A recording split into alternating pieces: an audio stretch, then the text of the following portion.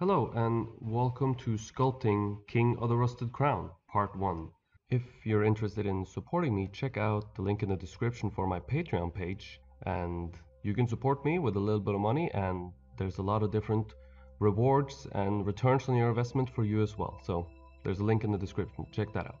So in this series we'll be sculpting a 3/4 life-size seated figure without the legs. And if you look at the two videos that came out before this, you'll see that we made an armature. We also made a maquette.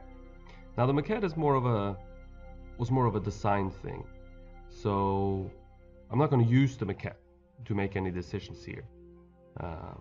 All the decisions are from the model. Of course I can't show you the model because he's naked and I don't think he would appreciate it. I probably don't pay him enough for him to be on video. And I also don't know if YouTube likes naked people on video. Anyway, let's start talking about sculpture instead. So this video is of 2 days of sculpting. I think a total of 6 hours. Well, probably a little bit less because there's breaks and stuff for the model, but around 6 hours anyway. And it's sped up 4 times, 400%. And this is probably the format I'm going to stick with for a little bit. Try to make 2 days into one video. And I think this speed, you can kind of see what I'm doing, but it doesn't get too boring. And I'm going to try to keep this length of video as well. 20 minutes seems to be pretty decent length. I think you guys, if you're interested in sculpture at least, will be able to watch this for 20 minutes. Or maybe you'll fall asleep, which will be fine as well. So what will we be doing for the first 2 days? Well, we start off with a couple of some measurements. And the measurements that I take in the beginning is the width of the pelvis. And that's going to be my box. And that's kind of the original decision. I make a series of decisions, and every decision that I make builds on the last decision. And the first decision, that's the easiest decision, is the width of the pelvis or the width of the box. Now it's important to remember that the width of the pelvis is not the total width of the sculpture, and you can see me measuring it right here. It's not the total width of the hip section or the hip area. The width, there is, flesh and muscles on the outside of the pelvis, but from the front you can very, very easily see what is called the aces, one on each side, and it's kind of like this. It's the end of the pelvic ridge, I think. Kind of a point or a dot almost, if a person is standing. You can Google the aces if you'd like, and I think if you Google the aces, will be able to find a lot of pictures and anatomy pictures describing what that is, and it's a very visual, clear thing. So I start off with that. Then, because on this figure he's seated on a base, so it's kind of a cheat, but because he's sitting on something that's flat, I can also measure to the pit of the neck, so I can measure that height, and the pit of the neck is kind of in between both of your clavicles. There's this little dimple usually in between your clavicles. We call that the pit of the neck. And I can measure the C7, which is one of your vertebra, and it's usually when you're standing or sitting, it's usually the one that's pretty much the most apparent. And if you follow the line of your neck muscles towards your neck, and if you draw like a triangle out of the two of them, the point that they meet is usually around the C7. It's important to note that, the only measurement that I trust at this point is aces to aces, the width of my box. The C7 and the pit of the neck, they're more just measurements that I take to kind of get me somewhere, to have a place to start, and I am not committed to those at all. So when I start off doing this, the important thing is to cover the armature first and foremost, or the parts of the armature that are not flexible. So I started off doing that. I covered the armature, then I measured the width of my box, and I drew my center line, and I positioned the box so that the center line, the width of the pelvis, we call that the box, make like a little square out of it, and we positioned the center line, of course, center line. It needs to be in the center. If it's in the center of the box, it'll end up being in the center of the body as well.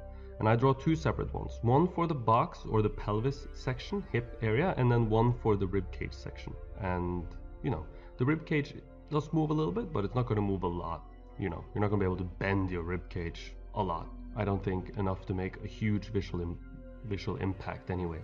So I draw the center line from the pit of the neck straight down through the rib cage, and I do this on the front and the back, and I connect the two by standing up on a chair, and you'll see me do this a lot, or a little bit at least. I'll stand on a chair and I'll look down on my sculpture, and I can see both center lines at the same time. I will also put a tool so that it sticks up, that it's lining up with my center line and sticking up further, in, for example, in the front, sticking up higher than the sculpture, and then I'll look at the sculpture from the back and draw the center line so that it matches. And it's important that these two match. Now they don't have to match, they need to match at the origin. So, or not origin, but top and bottom where they would meet. So that's, you know, pit of the neck to C7, they need to match.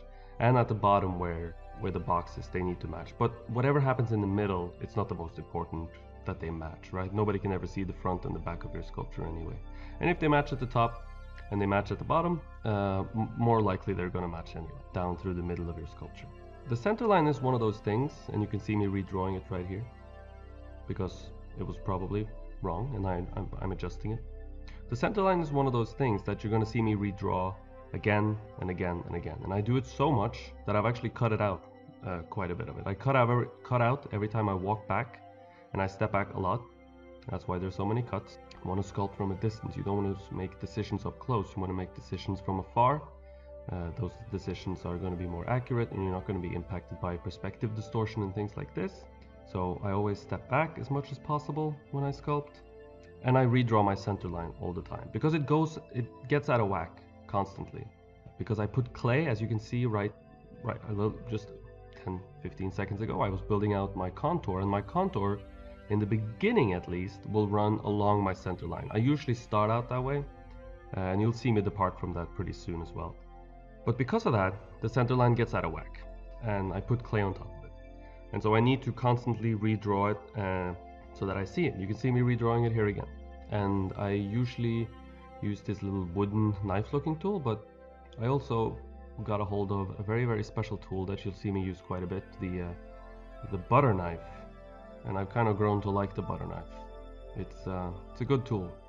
It's pretty straight, which is nice, and it's not too thin, so my center line, I can see it from across the room. Now my studio is not that big, but across the room is still a little bit away, and my eyesight's not the best. It's also important to, well, when I mentioned the box, the width of the pelvis, turning that into a box, that's more of a concept, right? It's something that I do to help myself, essentially. Make things a little simpler. Sculpting a box is a lot easier than sculpting a pelvis. That's going to get covered with clay anyway, because we're not sculpting a skeleton. So the box is more representational than anything, but it keeps me on track.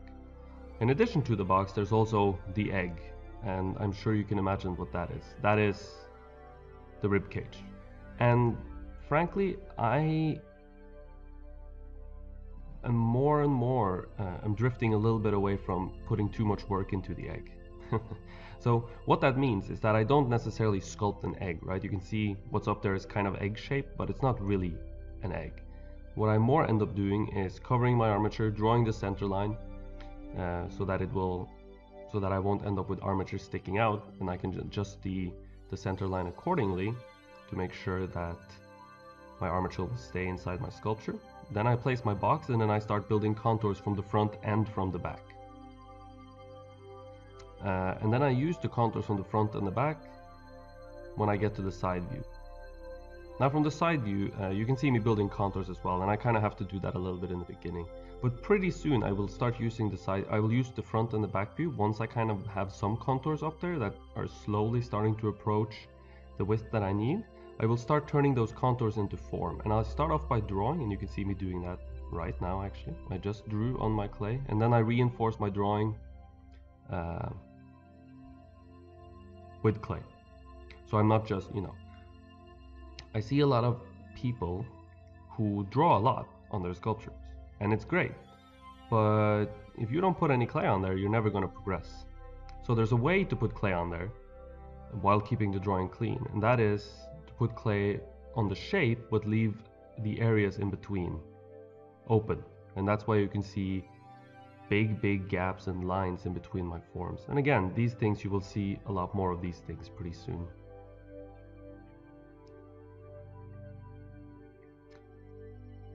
So essentially I take my contours and I do my best to turn them into forms, but I can't start sculpting the forms and the shapes before I have any contours. Now if I started doing that, the space that these shapes need to fit into is not really there. So I need to have the space that the shapes will fit on and into, or at least approaching that space. I tried to stay away from my overall width for quite a while, because if I reach my overall width, then I gotta start carving back, and it becomes a mess. I try to avoid carving back as much as possible. I wanna add. I wanna just add. I don't want to take away a lot of clay. Now, ideally, of course, you would never need to take away. You just build everything up, from 0 to 100, like a progress bar on a computer. But it doesn't work that way, and it ends up being a lot of back and forth, which again is totally fine. So here you can see me kind of starting to draw out these forms, and I have some clay on there already, and they're starting to represent like general forms. And I always start around, again, as I said, every decision builds on the last decision, and what decision am I most comfortable with? I'm always going to be the most comfortable with the width of my pelvis. Aces to aces, my box.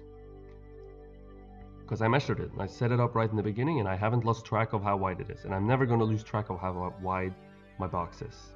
I'm always going to have that drawn on there until the bitter end, and then I'll probably end up losing it, because, unless you want to have lines drawn on your sculptures, okay, of course, which people do, but I don't like that, so I'm not going to do it.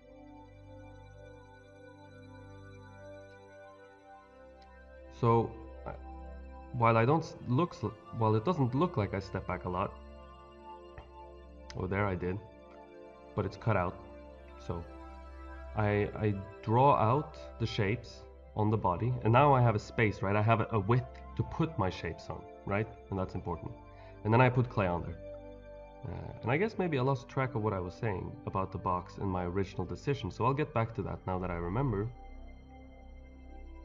Every time I do anything new on the sculpture, every time I start building contours, the first thing I do, I start around my original decision, the box. And every time I turn contours into forms, I will start around my original decision, the box.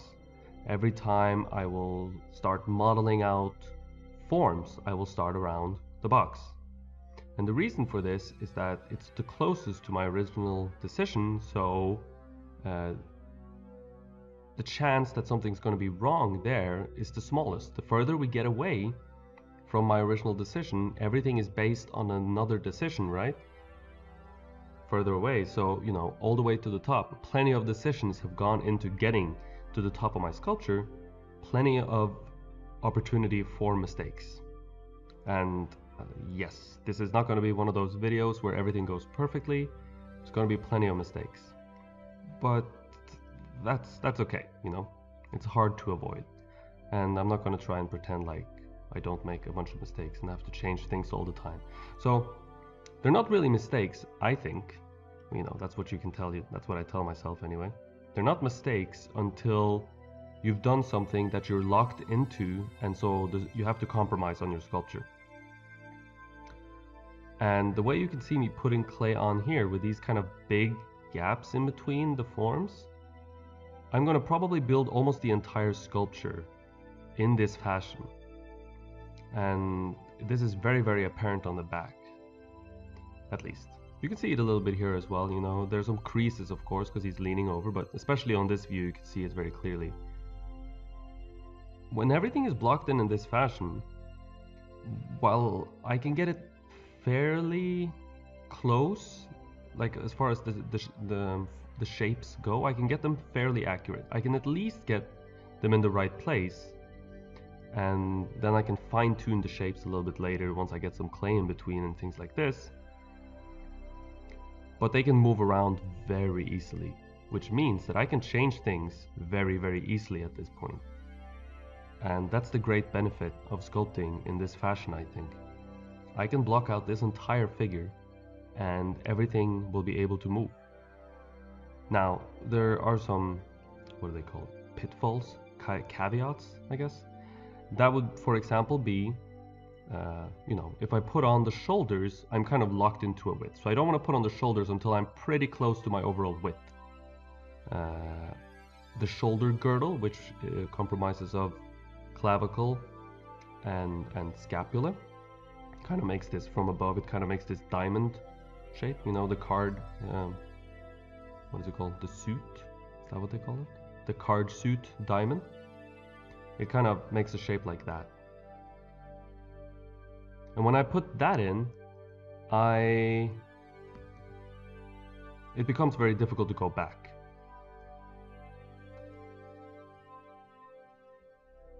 Well, it becomes more difficult anyway. So I usually don't put that. Well, I usually put the clavicles in, and I find the width of the clavicles. You know, there's like this little bump on the top of the shoulders. I don't think that will happen in this video though. That might be in part 2. But putting shoulders on is not something that I want to do until I feel very comfortable with everything else going on. Because, and especially not a head. If I put a head on there and the torso is too short, that's a whole mess. And of course it's fixable, but it's not very ideal, let's put it that way.